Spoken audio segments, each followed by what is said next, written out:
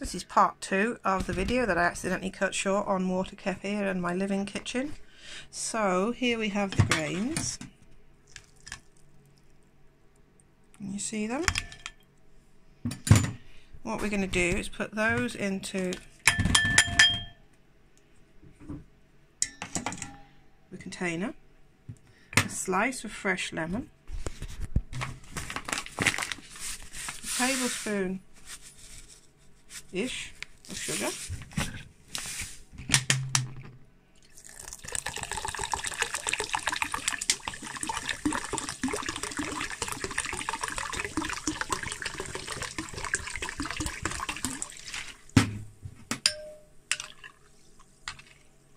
stir it in.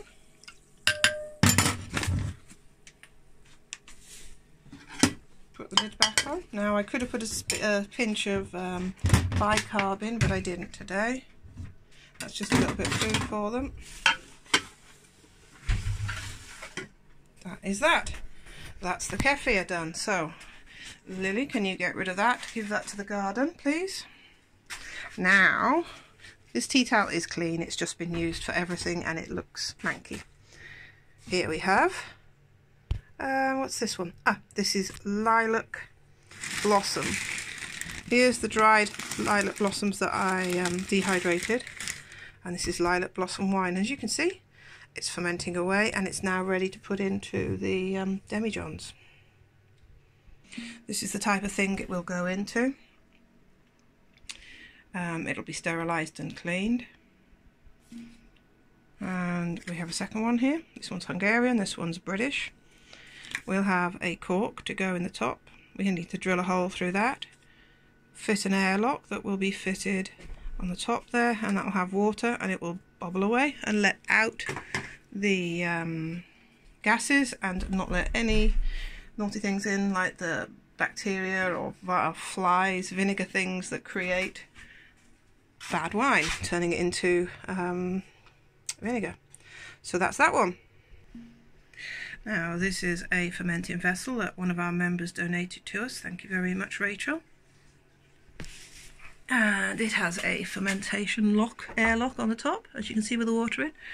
And this one is dandelion, and it had the recipe called for sultanas to be added. So today is the day those sultanas need to be taken out, and possibly a little more sugar added. This brown stuff's tape, by the way. So I will follow the recipe and that will keep going. You may have wondered what the roaring is in my kitchen. Well, it's my incubator. And in the bottom of the incubator we have some seeds, hopefully. These are pineapple seeds that hopefully may sprout. And then we have some goose eggs and some duck eggs donated by another member, which was Andrea. So thank you very much, Andrea. Put the incubator back on. It's running a bit cool now. It should be at 37.5 and about 40% humidity, I believe.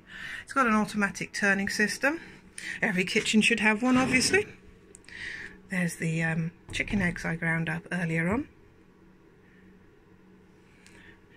Just thought I'd show you. And lastly, we have some orange peel that I've been dehydrating to use in various recipes. There it is in a bag. I should have it in a jar. And here we have some dandelions that I dried. They go to seed in the dehydrator. It's really, really weird. So I'll have to find out what I'll do with those. Probably something cosmetic. So that's it, really. That's the life in my kitchen. Not the poshest kitchen in the world. It's very, very small, but I managed to do quite a bit in it. So we'll end part 2 of this here. Bye all. Thanks for watching, and go check out my Facebook page, which is Sharing Off-Grid Lifestyle and Chat. Go and find it.